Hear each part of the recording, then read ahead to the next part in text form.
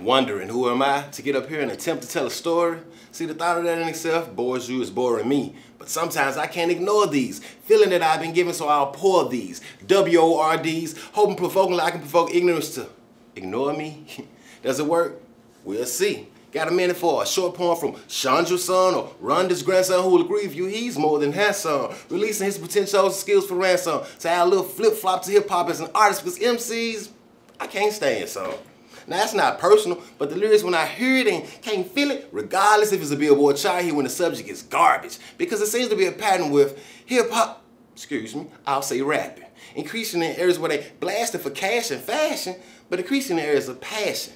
I ain't laughing. I think it's sad when men sell their soul to get their ass in, add fame to their name and they start flashing. Ego trip with their chips without stash. Then on their ass they come crashing. And this is before the fad ends, only to become past tense has-beens. But what's saddest is black men.